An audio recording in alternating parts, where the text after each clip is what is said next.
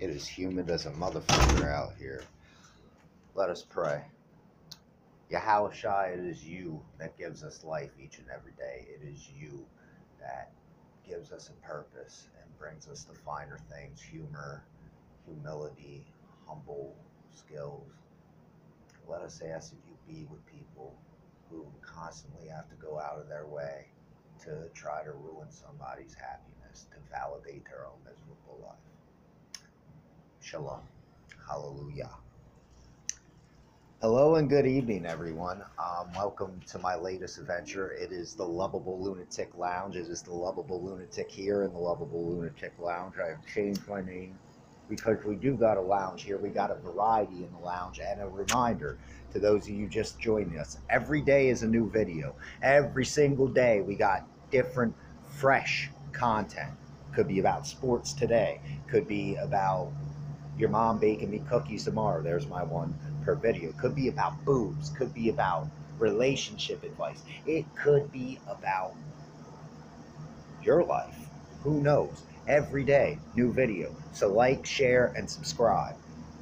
And we here at the Lovable Lunatic Lounge thank you, although it is just me, the Lovable Lunatic. Today I want to talk to you about trespassers, okay? I want to talk to you about trespassers and trespassing. Often in life we have people who come our way for no reason, just to try to ruin the little shred of happiness we got. Whether their lives lack interest, whether they are that miserable that they have to focus on a stranger, whether they have justification in trying to bring you down. I can't call it. I don't know. I know what we call these people. We call these people trespassers. They are trespassing on our property. Unwanted, unworded. We have motherfucking posted signs up. But they don't get it. You know why they don't get it? I don't know why they don't get it. I don't even think the Most High, Yahweh, understands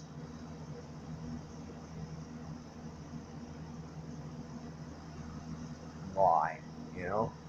There's no rhyme or reason or logical explanation for it. These people are just very sick, you know? Don't torment them, don't torture them, don't feed into them. I know that's hard, seeing as how I'm a petty motherfucker at times, petty Eddie, but this new spiritual awakening within me has given me some light, you know? Especially if you're a recovering drug addict or an active addiction. You're always going to have trespassers. You're always going to have people stepping on your ground trying to ruin shit. For example, over here, we used to have some miserable motherfucker, this room right next to me, that would go out of his way to try to make shit up about me, try to make up these evil, awful things about me.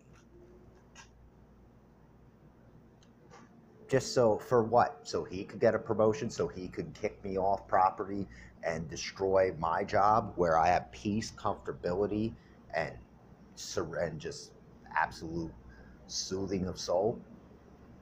Where I've created something, and you know, even though I have been slacking, this week I've stepped my game up, but you know, overall I've been slack. You know, you want to take all this away from me?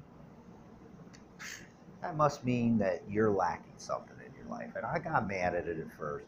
And then it was like, all right, just hearing the stories he would make.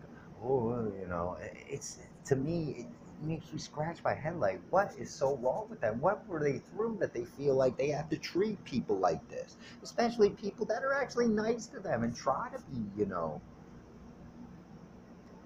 In the past, I probably would have kicked him in what little teeth he had and set him on his way. But I asked Yahweh for a favor. I called in the Most High to remove the situation, like to, in some way, remove me from the situation, help me break away from that. The next day, the man left property. The boss said to him, you know, you're coming to me with this stuff, you have no physical evidence. And I talked to Ed, I talked to whoever else, you know, none of this is going on. This is assumptions in your head because you have a vendetta against them for whatever reason. So instead of trying to work this out, having the three of you sit down and figure out the problem, something has to give. And he said, well, I guess I'll leave because I didn't accomplish what I wanted. And that's the thing. Why do you want to accomplish that for somebody? Why are you that low down? Did they rape your child? Did they fuck your bitch? Sorry, did they have sex with your woman? Did they look at the chick you like's titties and get them before you did? You know, none of those? Weird. Then why are you, and even still, why are you not letting karma handle that? I did, and look what happened. It's gone. The Most High will handle any situation you ask him to. There's no need to be a miserable muck of a human being, mud hole of a human being. It's not worth it. It's really not. So, you know, you want to get mad, you want to turn petty when them people trespass on you. Understand, even though I am spiritual, there is but no religion. There is Yahweh, Yahweh and the Holy Spirit. There is no God, there's no Jesus Christ. The letter J was not invented in the alphabet at that time. You know, I believe in the Israelite way. I do. And I will get into some scriptures on that and the research facts that I have come up with eventually. That's not for this time and place. I've never wanted to force my spirituality. If you turn to the Lord in one way or another, good on you.